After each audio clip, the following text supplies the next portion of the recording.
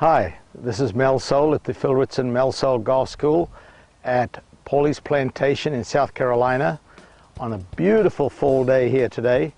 And I want to talk about trajectory. Now, in my last tip, we talked about hitting the ball nice and high and staying behind the ball through impact, playing the ball a little bit more forward to get the height. What happens if you need to hit it low? Maybe you've got a overhanging branch, or maybe you're playing into the wind and you feel like you want to keep it down a little bit, not let the wind buffet it around. So here we do exactly the opposite. The normal ball position for me is about 2 inches inside my left heel. I'm going to move that ball back to just behind center. That's automatically going to put my hands a little bit more ahead.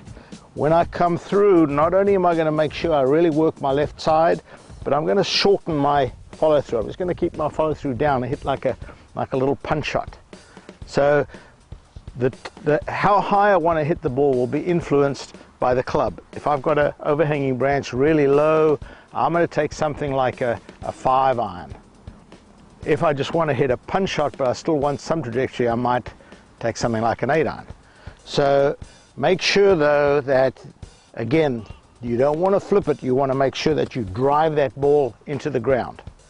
So slightly back in the stance. There's a nice low driving shot. You can see my follow through is not all the way through. I'm just to there. That's a shot that can save you a lot of shots, particularly out of trouble. So again, go to the range, work on it a little bit. I think once you get comfortable with it, you'll be able to successfully hit that shot on the golf course.